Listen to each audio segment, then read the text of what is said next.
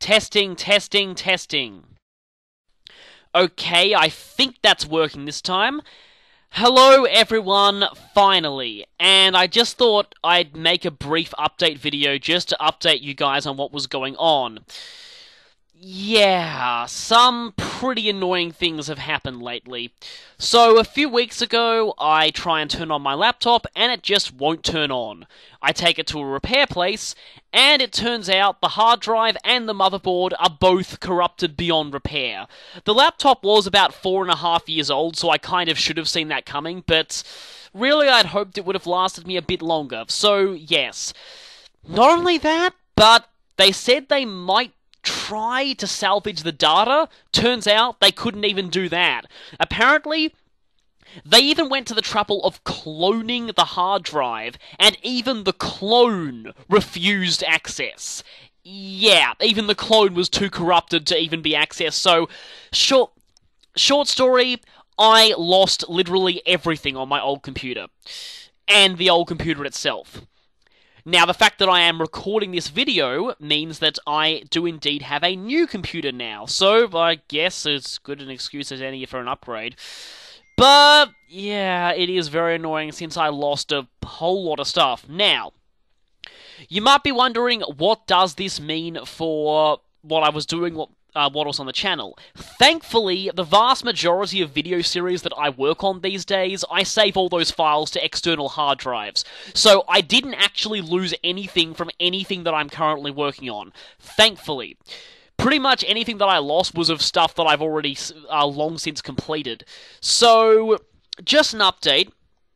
Most of the software that I've been able to use for recording and a whole lot of other things on the channel, I've been able to install on this just fine. Now, the problem is, and you're already seeing it, this image might be slightly blurry, and if it's not, well, this thing still kind of works, but the actual video processing software that I use, I was able to install it on this new computer just fine, but sometimes the images and videos get a little bit blurry when I drag them into the work area.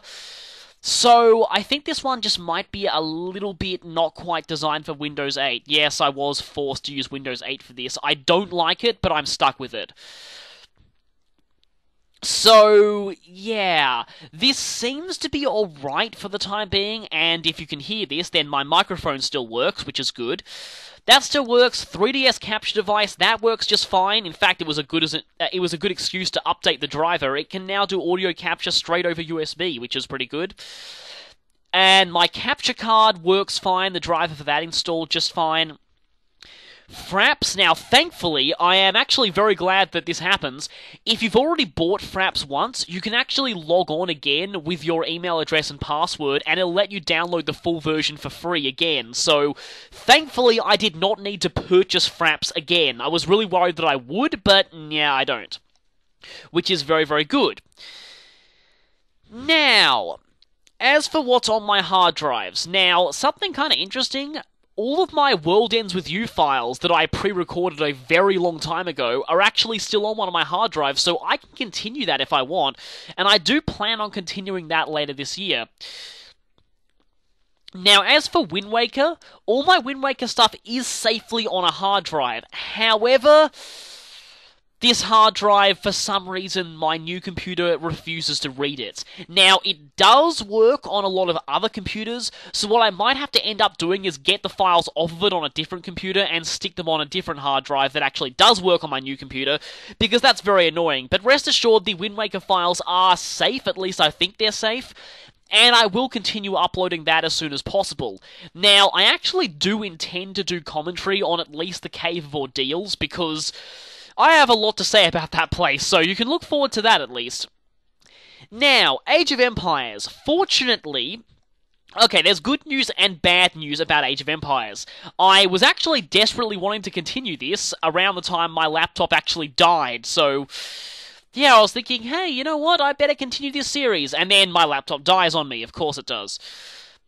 But there is good news and there is bad news regarding Age of Empires. The good news, since it was on Steam, the game itself and my save files are all pretty much intact. At least I'm actually pretty sure they're intact. In fact, let me actually just go check for a minute. Okay, I've checked and my recordings are indeed fine. And guess what? This is in fact the second time I've had to record this message because, it might be time to get a new video processing software because the normal method that I use to record voiceover on this new computer, occasionally when I click the stop recording button, it just flat out refuses to save the recording. Just bang, there, no recording for you. That is incredibly irritating. So, yeah, I may have to look into getting some other recording program soon, because this is just kind of, well, very, very irritating. But anyway, my save files for Age of Empires 2 are indeed fine, so I can actually continue that whenever I want. But now, the bad news. On my old computer, the files that were lost were all of the unit profiles for Fact of the Day that I had. Yeah, annoyingly, I forgot to back those up, and so I lost all of them.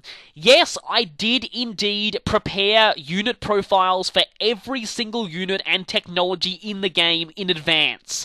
That took quite a while. It took about a week of solid working on that to actually get all those done, and because they're all gone, I am actually going to have to recreate those from scratch, so long story short, Age of Empires may be on hold for a while. I'm really sorry about that, it's just that I really liked those, and I want to keep those up, and I'm going to have to recreate them all from scratch. As for other projects, Wind Waker, now thankfully all the files for Wind Waker are still on one of my hard drives. Unthankfully, said hard drive for some reason refuses to be recognized by my new laptop. Now, this doesn't mean they're gone forever. I actually can use this on other computers, and I might actually have to do that. Put those on a different USB hard drive that my computer does recognize. But for now, yeah, I can get them. They are safe, but still. So, Wind Waker will continue. I do plan on doing commentary on some of the parts later on, the Cave of Ordeals especially. I have a lot I want to say about that place, believe me. So look forward to that continuing. Also, look forward to some more Pokemon matches that I'm going to be uploading quite soon. In fact, I recently did a tournament with a bunch of friends, and I'm going to upload matches from that. These were actually very, very interesting matches. It was quite a unique tournament, I'll just say, and some of my matches were some of the closest I have ever had, so look forward to those.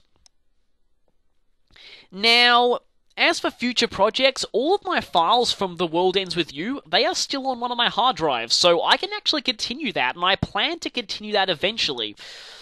But, well, yeah, most of the things are safe, so that's actually pretty good. But one more thing that I want to say. Channel updates will hopefully come back just after a little bit once I get everything back on track. But for those of you who don't want to wait, I have in fact started a new project that's not actually on this channel. This project is on the Maryland forums, and I'm going to put a link to it in the description in case any of you guys want to come and look at it.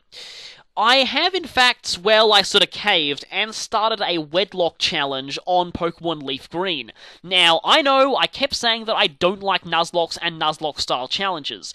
That is still a fact, but the thing is, I wanted to at least try one, just on a whim, just so I'm not blindly complaining about something that I haven't even tried myself. I wanted to, there's only so much you can know from watching other videos, so I wanted to actually experience what it is like actually doing one yourself. And honestly, I've been kind of mixed on it. Now, try not to tell the people on the forum this, because they kind of like Nuzlocke challenges and seem to be huge fans of the way I'm doing mine.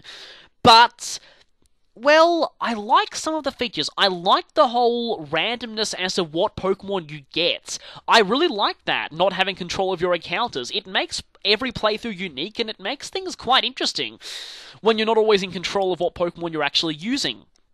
In the Wedlocke challenge, even more so. However, I still don't really like death in a Pokemon game, and actually playing one for myself, I dislike it even less. It's really weird, and I probably won't want to go into my reasons for that just yet. I'll definitely explain this in the future, but for now, I'll just say that I kind of have the opposite reactions to death in Nuzlocke that most people do. If anything, it makes me feel less attached to my Pokemon. It's actually kind of weird.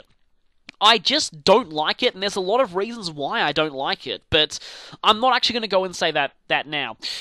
For the time being, let's just say that, okay, firstly, you'll want to know that I did lose all the files for that when my computer died, which means that I'm actually going to have to restart the challenge completely, so it's a good time to get into it. But I'm actually working that into the story, so kind of interesting. I've got a bit of a story going on in this one, and it proves to be kind of interesting. So if you want to see something else from me, go ahead and click the link in the description.